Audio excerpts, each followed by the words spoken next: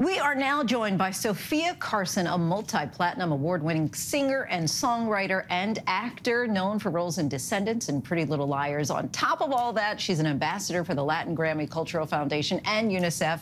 Now she is the star and an executive producer of the new Netflix film Purple Hearts, about two people with different backgrounds who get married for military benefits, but then ultimately fall in love. Let's take a look. Here's what you need to know about me. Music is my everything. But every time I sit down to write something, all my medical problems get in the way. Dear Cassie, I'm a third-generation Marine. I thought that by enlisting, I could earn my dad's respect. Now that I'm actually here, I'm doing it for me. My dear husband. My darling wife.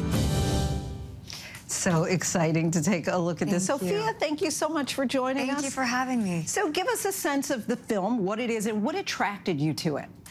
This film is a really beautiful and powerful love story. I play Cassandra Salazar, a pretty incredible, remarkable young woman who is, the daughter of an immigrant, a type 1 diabetic who's kind of struggling to fight within the system that's fighting against her. And out of desperation to afford her insulin, she ends up getting into a contract marriage for health benefits with a Marine whose name is Luke, who stands for everything she was raised to hate.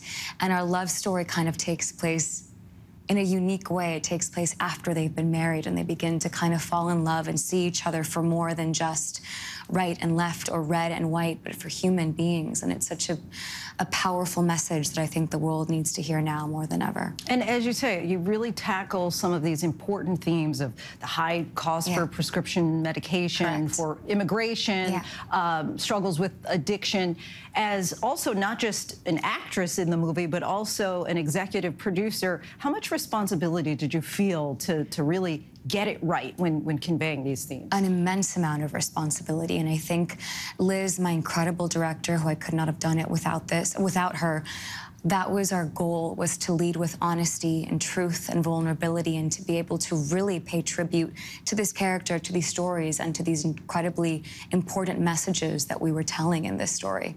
And as I mentioned already, you're a Latin Grammy ambassador. Yes. You also play a Latina musician. I do. Is this really art imitating life a little bit? Interesting. I think I always find it, as artists, we find a piece of ourselves in all of the stories that we get to tell. But to me, it was really important that Cassie's, background was really told truthfully and honestly and very much inspired in the relationship between me and my mom. And for instance, how we speak and sometimes English and Spanish and interchange that so often. And of course, my, dreams of being a writer and a musician are similar to Cassie's and the struggles that I went through as a songwriter and the frustrations. We put a little bit of that into Cassie as well. So it's fun to kind of find that within your characters. What I also find so impressive is all the hats that you wear. Thank because you. You not only are an executive producer and an actor and a musician, but you wrote the soundtrack, I right? did. I'd like to take a listen to one of the songs.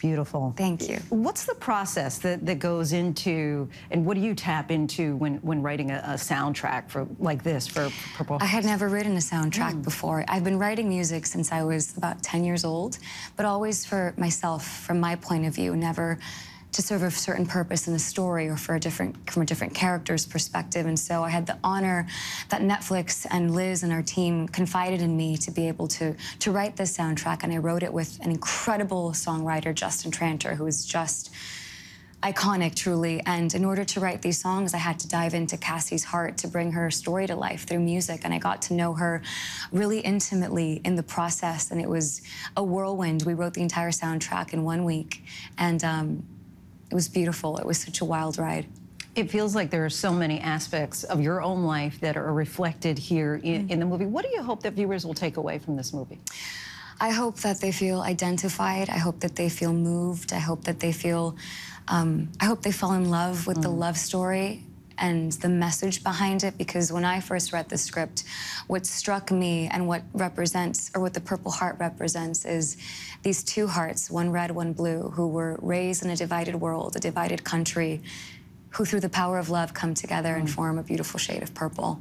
And it's such a message of hope that I think the world needs now, desperately. We certainly need that message. Sofia, thank you so much for joining us, and want to let our viewers know Purple Hearts premieres this Friday, July 29th on Netflix. Hi everyone, George Stephanopoulos here. Thanks for checking out the ABC News YouTube channel. If you'd like to get more videos, show highlights, and watch live event coverage, click on the right over here to subscribe to our channel, and don't forget to download the ABC News app for breaking news alerts. Thanks for watching.